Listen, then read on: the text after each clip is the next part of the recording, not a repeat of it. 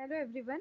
Let us today understand principle, procedure and calculations required for the experiment number 1, that is estimation of dextrose by colorimetry as per PCI syllabus. If you see here, this is the dextrose. I call this as my sample or the test solution which is provided to me, right? I know dextrose is reducing sugar, right? And since I know the sample, name of the compound which is present in the given sample solution, that I know, I just want to find out how much dextrose is present in the given sample solution. So definitely this comes under the category of quantitative analysis. Now this dextrose estimation, that is quantitative estimation, we will be doing using this reagent which is called as DNSA. Now what is this DNSA? If you number this 1, 2, 3, 4 and 5. So to be very specific, it is 3,5-dinitrosalicylic acid. Since dextrose is reducing sugar, it has ability to reduce many of the organic compounds. So during this process, when we will follow the procedure, there will be some heating also. For some time we will be heating the solution. So during that time, this DNSA gets converted to 3-amino-5-nitrosalicylic acid, and this product which is formed in the test tube, that has some color. See, the original color of DNSA is yellow, whereas the color of this product is orange to brown. So the color intensity depends on the concentration of dextrose also. That also depends on the temperature at which we have heated it. That also depends on the duration or the time for which we have heated the compound, right? Now if you so lower the concentration of dextrose, lower will be the color intensity. Okay, and higher the concentration of dextrose, higher will be the color intensity. So whatever sample and standard solutions we have to treat them equally in the same manner. Equal treatment has to be given to all the test tubes so that there is no variation in the duration of heating or the temperature. We are doing by colorimetry. So what is colorimetry? I will not go in much details of the colorimetry. You all know that in colorimeter, that is the spectrophotometer, we use visible radiations. The lamp which is present in the colorimeter gives out the visible radiations, that is from 400 to 800 nanometers. So whenever I pour the sample solution in the sample holder, the radiations which are passing through it, that is visible radiations, okay, I have to select the lambda max of the compound which is under experiment. So only that one wavelength will pass through the sample solution, and the sample molecules which are present here, they will absorb the energy from these radiations. Whatever is not absorbed, that will go out, means that is transmitted, and this absorbance we will get on the display of the machine. More important point I want to tell you here under the principle, that the concentration of dextrose in the given sample solution we are finding out by linear regression analysis. This linear regression analysis encompasses two steps. That is, first, the preparation of graph which is concentration versus absorbance. So once I get the concentrations of the standard solution, ये concentration किसका है? Standard solution का concentration, and whatever absorbances I get from the machine, those absorbances I'll draw the line, and sample का absorbance will be interpolated here, and this is the concentration of the sample solution. So this is how a graph will be plotted, and then the second step will be uh, formation of the equation of this straight line. This graph is a straight line, right? Each straight line has equation y is equal to mx plus c. This is also represented as alpha plus beta x. So what is beta? Beta is slope. What is alpha? Alpha is y-intercept. So in this way, I have to find out alpha and beta also from this calculation. Also, I will get concentration of the sample. So concentration of the sample I get by these, from these two steps, that is concentration by graph and concentration by calculation. Now this is the procedure. I have kept it in tabular form. So if you see here, the concentration of standard stock solution is given to me. So here I have two solutions. One is standard solution and another is sample solution. Okay तो इतना तो मुझे पता है कि sample में how much is the dextrose present, वो मुझे फाइंड आउट करना है, right? And for that I am using this standard dextrose solution also. So whenever I से स्टैंडर्ड मतलब मुझे उसके बारे में सब पता है, वो क्या है, वो कितना है, वो सब पता है. Okay so I know that this is the standard dextrose solution of the concentration 2 mg per ml. Okay, 2 mg per ml. Now from this 2 mg per ml I am withdrawing 0.5 ml, 1 ml, 1.5 ml, 2 ml and 2.5 ml. So these 1 2 3 4 5 different test tubes I have. In each test tube whatever is the stated amount in this table, that I will take from this standard solution. If you see here in the first test tube, since this is the blank test tube, blank solution, there will be no dextrose added.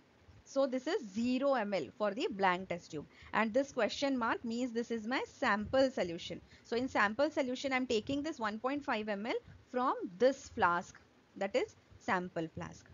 Okay, so these are my 5 standard working standards which I have prepared from this standard stock solution of dextrose. Now at this point I have these 7 test tubes ready with me. In all the test tubes 1 ml of the DNSA reagent will be added in all the test tubes, even in blank. I told you, no, same treatment we have to give to all test tubes. Once I add the DNSA, I have to heat it in boiling water bath for 3 to 5 minutes. So one precaution you have to take here, whenever you will keep your test tubes for heating in the water bath, that means in a small beaker you will keep all the test tubes. Okay, the water in the beaker has to be preheated. It should be hot enough.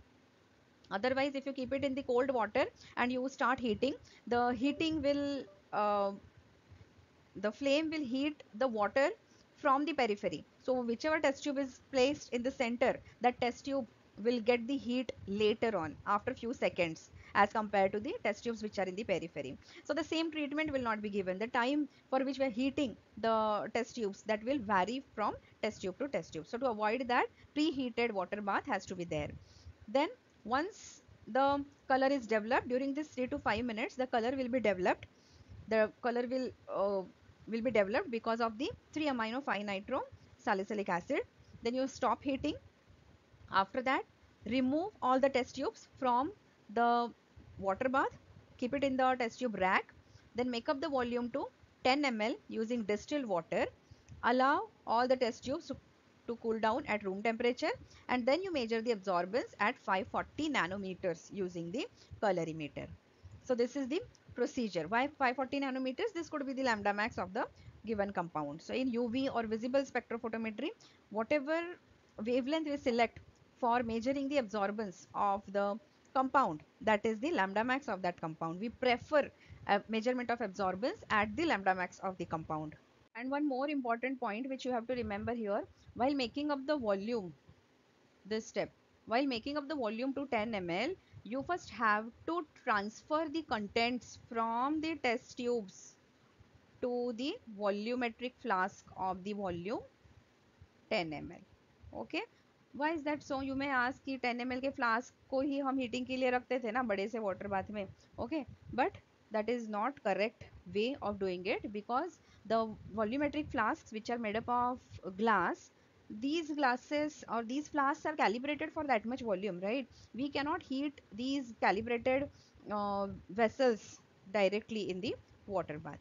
Therefore you have to first transfer the contents from test tube, full content from the test tube to volumetric flask, and remaining volume you can make up with distilled water, so that all the test tubes are at 10 ml. Now if you see here, the first column is concentration of dextrose solution. Okay, so the after making up the volume to 10 ml, if you see here, all the test tubes ka volume is 10 ml, but in all the test tubes amount of dextrose is different. Therefore concentration of each flask is different. Okay, so this is also 10 ml, 10 ml, 10 ml, 10 ml, 10 ml and 10 ml, but here there is no dextrose. Here 0.5 ml dextrose is there, here 1 ml dextrose is there, here 1.5 ml, 2 ml, 2.5 ml, and here 1.5 ml from the sample solution. So in each of this 10 ml flask, the amount of dextrose, that is the concentration of dextrose, is different. And why do I need to know the concentration? Because from these concentrations only I will understand the concentration of dextrose in the given sample solution. So now I will write the observation table in the form of concentration and absorbance. So if you see here, I have got the absorbance values for 5 different concentrations and for sample also. Now I have to plot a graph of concentration versus absorbance. So I have these concentrations 1, 2, 3, 4 and 5. I'll plot them on the graph. Nicely you have to plot it and then draw a best fit line. Okay. Now whatever is the concentration for each flask, how you will find out that? Before you plot this graph, you should know na, what is the concentration of each flask. So how to calculate that? Simple formula, C1V1 C2V2, right? So the standard stock solution which was there, its concentration was 2 mg per ml. So for this first test tube, if you remember, 0.5 ml was withdrawn from this standard stock solution. So from 2 mg per ml, 0.5 ml was withdrawn and ultimately the volume was made up to 10 ml. So what is the concentration of this solution? So if you see here,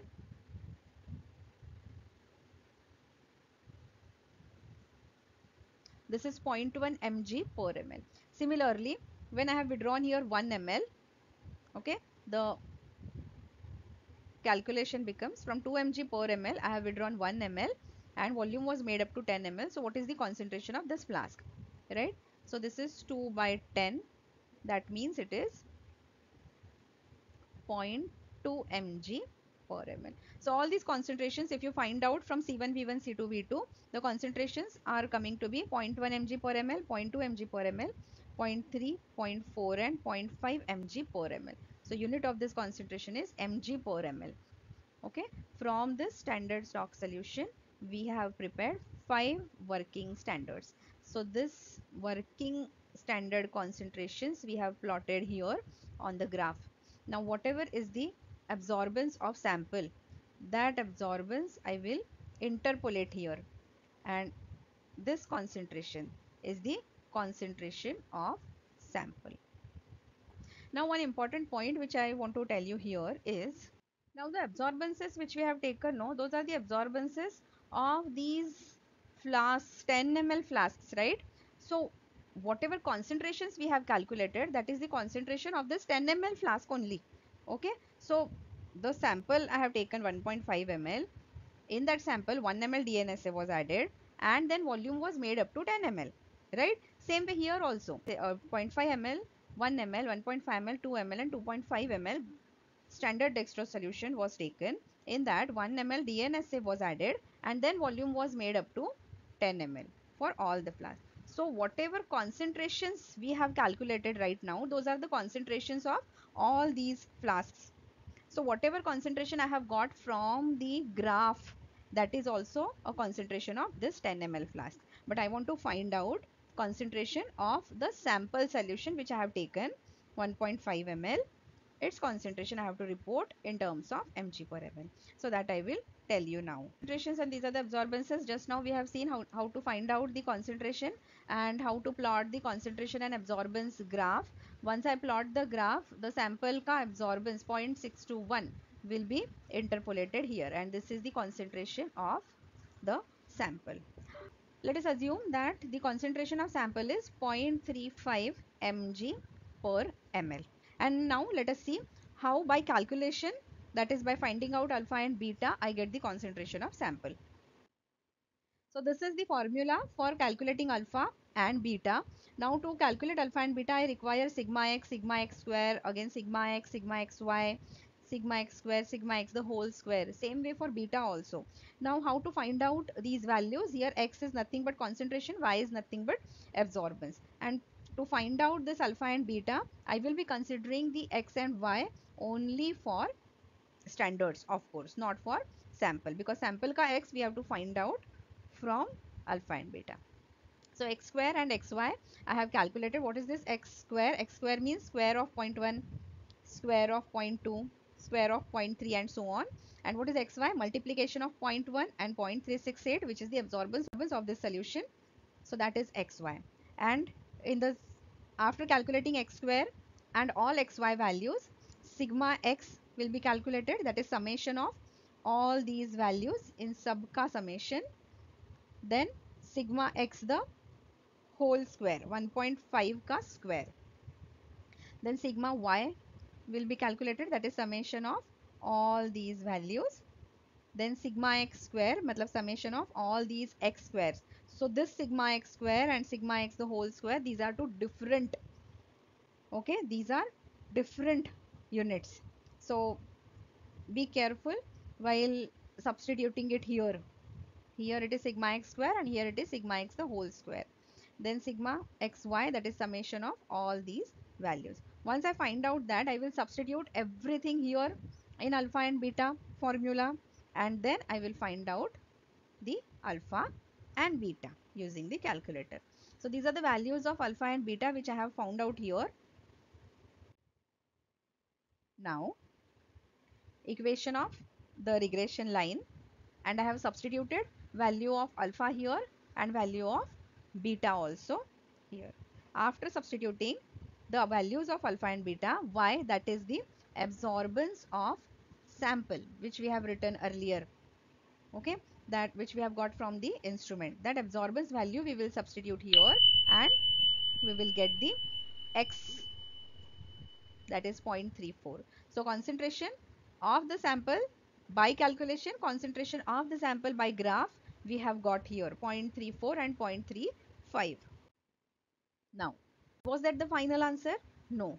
That is the sample concentration, that is 0.34 mg per ml and 0.35 mg per ml. So this is the concentration of the same sample solution by two different ways. And this is the concentration of this 10 ml flask. That means I have to find out concentration of this sample solution. Then only I will get full marks. Now from here I have to find out concentration of this. So I call this as back calculation. And for the back calculation, I require dilution factor. This, how to calculate dilution factor, I have one separate video on that also. You can check that. So 10 ml by 1.5 ml. This is the dilution factor. 6.66 is the dilution factor. Now, to know the concentration of sample solution, suppose this solution is A and this was the solution B. Okay. So, concentration of dextrose in solution A is equal to dilution factor multiplied by concentration of dextrose in solution B. So this is 6.66 multiplied by 0.34. So 2.2644 mg per ml. This is the concentration of dextrose in the given sample solution. So this 0.34 I have taken by calculation. Same calculation I will do for by graph also. Okay, I will show that also. Now same way I will find out concentration of dextrose in solution A by multiplying dilution factor with concentration of dextrose in solution B. So that is 6.66 multiplied by 0.35 and the answer is coming out to be 0.331 mg per ml. Here also it is mg per ml. So I have got the final answer here, that is the concentration of this sample solution by two methods or by two ways we can see. Okay, one by graph and another by calculation. So how to write the result statement, because in the final exam 1 mark or 2 marks are specially kept for writing the result statement. So that I will show you on the next slide. So it was by calculation, I think it was 2.26 and it was 2.33 mg per ml. So content of dextrose was found to be in the given sample solution, that is 2.26 mg per ml by calculation and by graph. So this was the linear regression analysis.